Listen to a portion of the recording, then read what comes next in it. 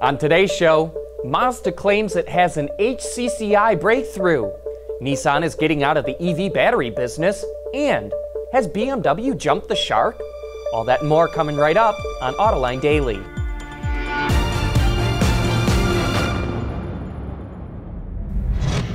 This is Autoline Daily, the show dedicated to enthusiasts of the automotive industry. HCCI, or Homogeneous Charge Compression Ignition, is a technology that makes a gasoline engine behave like a diesel. It compresses the air-fuel mixture until it ignites. All major automakers have experimented with HCCI, but haven't been able to make them run well outside of the laboratory. But now Mazda says it has made a breakthrough and will come out with its own version called SKYACTIV-X. Mazda overcomes transient conditions by switching between compression and spark ignition, what Mazda calls spark-controlled compression ignition. Not only does it make the switch between the two modes seamless, but it also maximizes the zone in which compression ignition is possible. Even when it's combined with a supercharger, the engine is 20 to 30% more efficient than current SKYACTIV gasoline engines, and its fuel economy is on par or better than current SKYACTIV diesel engines. Its horsepower and torque is also 10 to 30% better than current gasoline engines from Mazda. And the good part is, we won't have to wait too long to see it.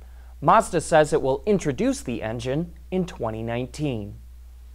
You know, Carlos Ghosn used to brag that Nissan had a technological advantage with its batteries for electric cars. Other than Tesla, Nissan is the only automaker to build its own batteries.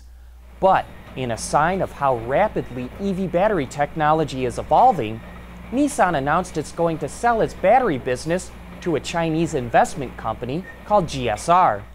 Nissan has 3 battery plants, one in Japan, one in the UK, and one in Tennessee, that was built with a $1.4 billion loan from the U.S. Department of Energy. GSR says it's going to expand production and sell batteries to other automakers, especially in China. EV startup Faraday Future set very lofty goals, including building a brand new $1 billion, 3 million square foot assembly plant in Nevada. But then it ran out of money. Now the company is signing a lease for an existing 1 million square foot building in Hanford, California.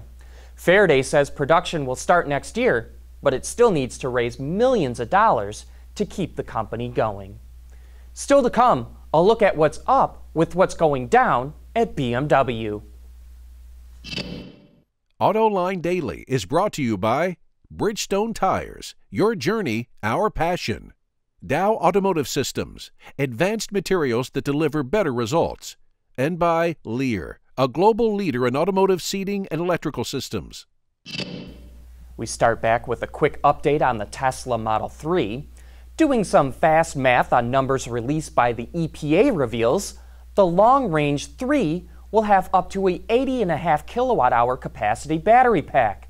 That's enough energy storage for 310 miles of range, which compares to 315 miles for the S and about 290 miles for the X with a 100 kilowatt-hour pack. No word on battery size for the standard Model 3, which has 220 miles of range, because it hasn't gone on sale yet. BMW used to outsell Mercedes-Benz utility vehicles 2-to-1. Now Mercedes outsells them by 46%. The Tesla Model S outsells the 7 Series by 3-to-1. Dealers don't like BMW's stagnant styling, while analysts say BMW is a sports car company in an SUV world. And the company's foray into high-tech carbon fiber EVs isn't going well either. The i3's US sales are down 17%, while the i8s dropped by a staggering 65%. The recent president of BMW USA, Ludwig Villach, took an early retirement, and Ian Robertson, the board member in charge of sales, is getting replaced. What is going on? Ward's Auto just came out with a fascinating article that looks at BMW's problems. So what do you think? Has BMW lost its way, or is it just going through a bit of a rough patch? Coming up next, Chrysler backs a ride-sharing service that's only for kids. Lighter, safer, stronger, quieter, and more sustainable. Tell us where you need to go, and we'll help you get there. Dow Automotive Systems. We don't succeed unless you do. Utility vehicles are so hot right now that Genesis, a brand that launched without an SUV or CUV, said it's going to add another small compact crossover to fit below its two previously announced utilities. It will come out in 2021. Genesis will also launch its first EV then. And it's really going to need all those new vehicles. So far this year, Genesis only sold 11,500 cars in the American market. Automakers think that mobility services could represent a whole new business for them to get into. That's why we're seeing so much activity in this field. And now Chrysler formed a partnership with Kango, a ride-sharing service for kids between preschool and high school. Chrysler is providing a fleet of Pacifica hybrid minivans for Kango drivers to lease.